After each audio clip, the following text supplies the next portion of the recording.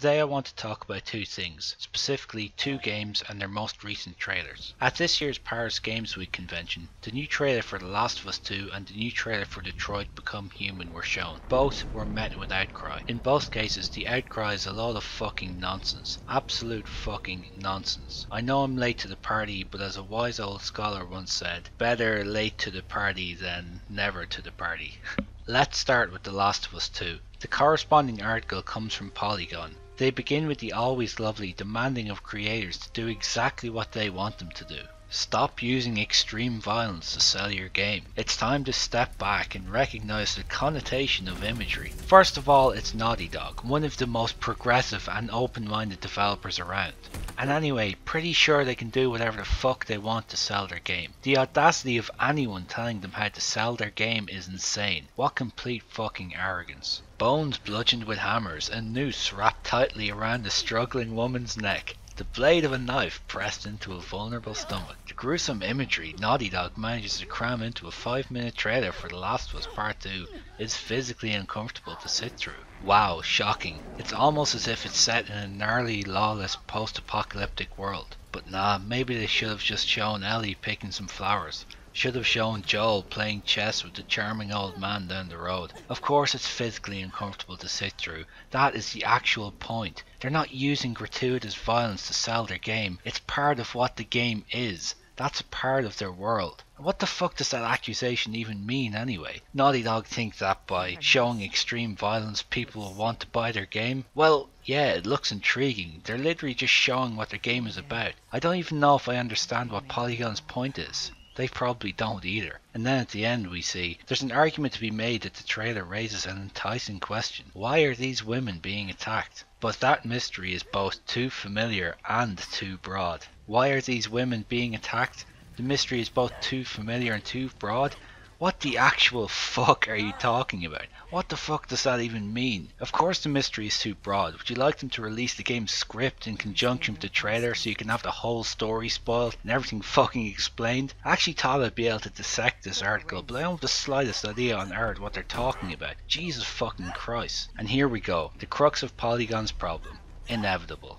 As always, let's read this. The violence is particularly upsetting as it features the assault of women. Violent attacks on women, many times for perfunctory purposes, isn't new. The Killing Joke saw the Joker torture Barbara Gordon in a statement which reinforced the notion that gender influences violence. The volatile imagery used in the trailer to underline the heinous acts being committed are familiar scenes to us. We've seen this play out in other TV shows or movies before and in real life. 35% of women have experienced violence at the hands of another person in their lifetime, according to 2017 report from the United Nations. The fact that their antagonist is a woman herself does little to undercut what this trailer is on its most blunt level. An extended sequence of brutal and unexplained violence against women being used to thrill the viewer and ultimately to sell a video game. Of course it's more upsetting that the violence is against women, because a woman being tortured is much worse than a man being tortured, right? A man's life is obviously worth less than a woman's, right? Women are tiny, pathetic creatures that need protection, and any violence against them in a video game is a heinous offense, right? Holy fucking shit, what a load of bollocks. Oh, and violence being used against women to sell the game, yes, that's what it is. Let's ignore the fact that Naughty Dog have clearly put a lot of time into developing interesting female protagonists and antagonists. Let's ignore the fact that most of the characters on screen are female, something that Polygon very interestingly seem to ignore every single time it happens. It's almost as if they just want to seek out material which reinforces their agenda. Naughty Dog are definitely not giving an insight into how the world has gotten even darker from The Last of Us to The Last of Us Part 2. Neil Druckmann, one of the most left-leaning developers around, is 100% insidiously using violence against women to generate sales for his game, which definitely needs controversy to be sold. It's not as if the first game is generally regarded as one of the best of all time or anything. Fucking hell. I can't even finish this article. Complete fucking garbage. Next, the second game is Detroit Become Human, and the critic that I'll be criticizing is, disappointingly, one of my heroes. Jim Sterling. When the trailer was released, Sterling wrote this article entitled "Detroit's Domestic Abuse Trailer is a Hackneyed Farce." In it, Sterling says, "Let me preface the rest of what I'm about to say by emphatically stating that I believe video games have the potential and deserve the freedom to explore dark themes outside of simply gunning down soldiers and fighting off monsters. Tackling grounded, potentially traumatic real-life scenarios in games is possible, and the pursuit can even be admirable. I fully support an art medium that wants to put on its adult pants and examine horrors closer to home, horrors that may very well brush up against experiences the players themselves have had. David Cage is not the man for the job." Oh, I'm sorry. I didn't realize that every developer and writer in the industry should run their ideas past Jim Sterling before they decide what they should do. Here we have yet another critic telling a developer what they should or shouldn't have in their game.